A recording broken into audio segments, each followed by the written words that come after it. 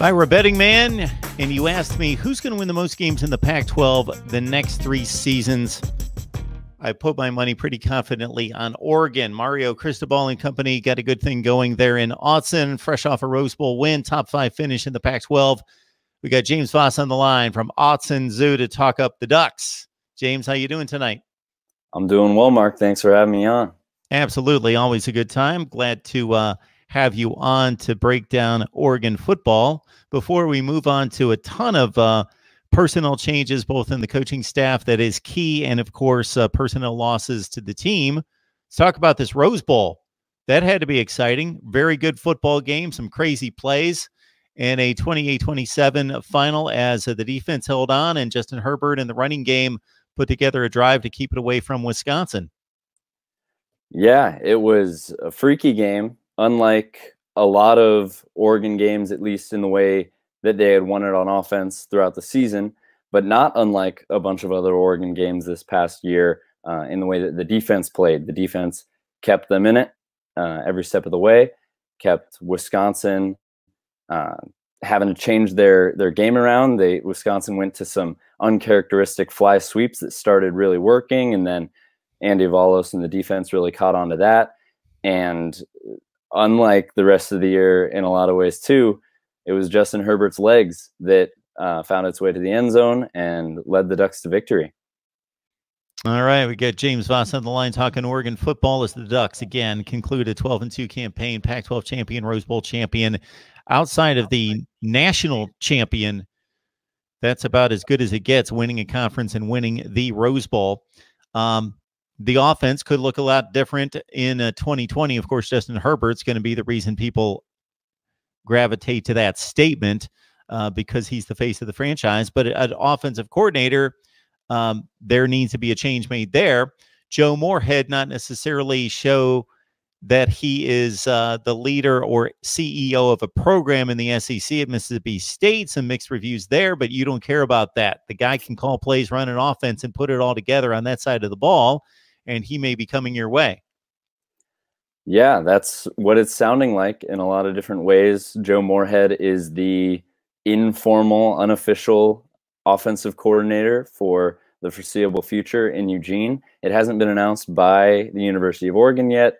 Nothing from Mario Cristobal on that front in terms of an official hiring announcement, but all reports are saying that it's nearing becoming written in ink. And I think there's a lot of things to be excited about. Obviously, he had a couple of bumps in the road at Mississippi State. I personally don't know if he was given as much of a chance as maybe he should have been, especially at an under-resourced, for all intents and purposes, SEC West school.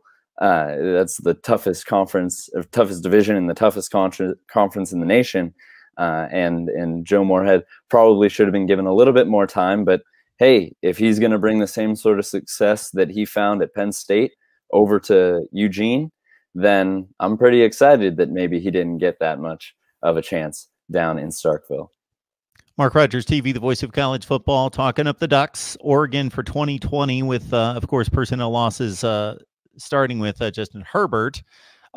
Get us set for 2020 in regards to who you're losing that is key beyond Herbert, because we've talked him to death. Everybody knows, hey, you're losing a potential starting quarterback in the NFL. That's big news. That's a big deal to replace him.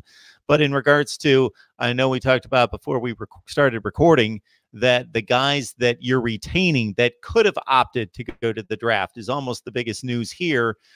Just highlight some of those guys on defense, and then also maybe some key players here and there that you're going to really be eyeing in spring camp to fill the gaps. Yeah, I think if we want to start with the people that are staying on, 4 juniors turning into seniors on defense decided to all gather together and make an announcement formally through the University of Oregon that they were staying for their senior seasons. That was Diamador Lenore and Thomas Graham Jr. from the secondary, and Austin Fialou and nose guard Jordan Scott. They all decided that they're coming back for their senior years, just like Justin Herbert said he would, and just like Sabrina Ionescu, they even mentioned on the women's basketball team, announced that she would forgo her opportunity to head to the draft and come back and do something special for their senior years, and it paid off for Herbert, and it's paying off right now for Ionescu. And those four especially are looking to be huge leaders on the defensive end of the ball that you can't really even define how valuable it is to have leaders, 2 in the secondary and 2 up front like that, to come back for the defensive side of the football. And under Andy Avalos, who only looks to get better, and the defense that only looks to reload. Obviously, we lose our middle linebacker, our leader, our personality on defense, Troy Dye, a huge heart of the football team, and a long time that he put in to that program. And that's 4 years of going from 4-8 to 12-2. That's also hard to write up, but I think there's a lot of leadership. There's a lot of personality on the defensive end of the football that is a lot to be excited about.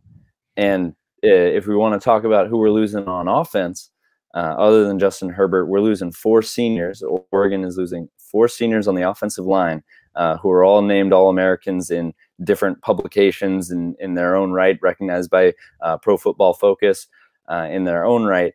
But the one starting offensive lineman that we do retain is Penei Sewell, who is the Outland Trophy winner, who was only a sophomore last year. And he will be coming back for his junior year, and then likely, if he's smart, he'll be declaring for the NFL draft in 2021. So he's got probably one more year with Oregon, and hopefully, and he'll look to be the leader on the offensive line, and maybe even a 2-time Outland Trophy winner.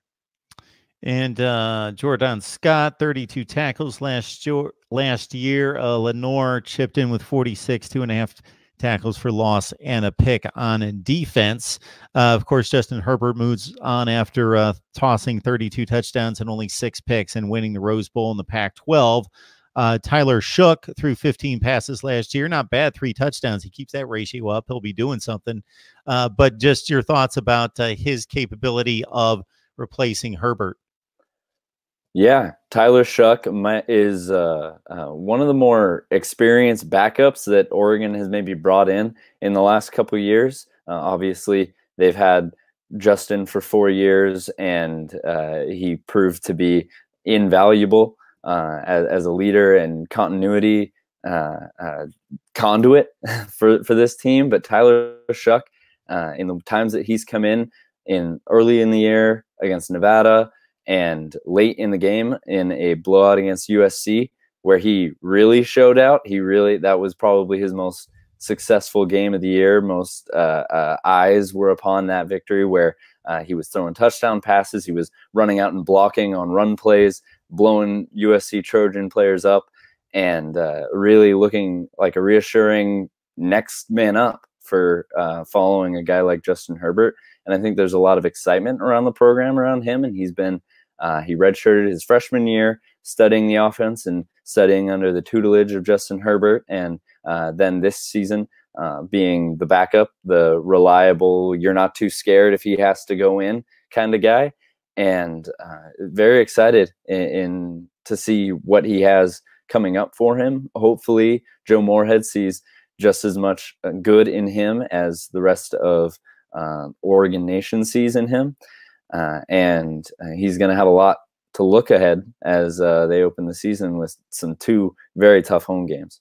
We got James Voss on the line from Autzen Zoo. Please run over there and join him and the rest of the staff covering Oregon football. Early enrollees on campus, that would be 8 in Eugene. Noah Sewell, you mentioned Penei Sewell. Noah Sewell, the #1 recruit in the class that's signed and on campus of a recruiting class that ranked for a 2nd straight year #1 in the Pac-12. Any thoughts about some of these guys that are getting their workouts in early? Yeah, obviously Noah Sewell might be one of the most touted Oregon recruits in the last couple of years, right next to Kayvon Thibodeau, who's going to be in front of him on the defensive line as a true sophomore.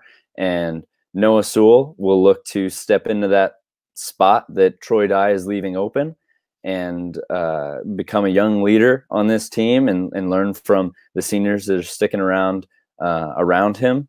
And luckily he's enrolling early, learning from his leader, and electric football player of an older brother, and he'll be an insane asset on the defensive side of the football, but also something that he showed in the All-American, the Adidas All-American game, and throughout his time in high school as a running back.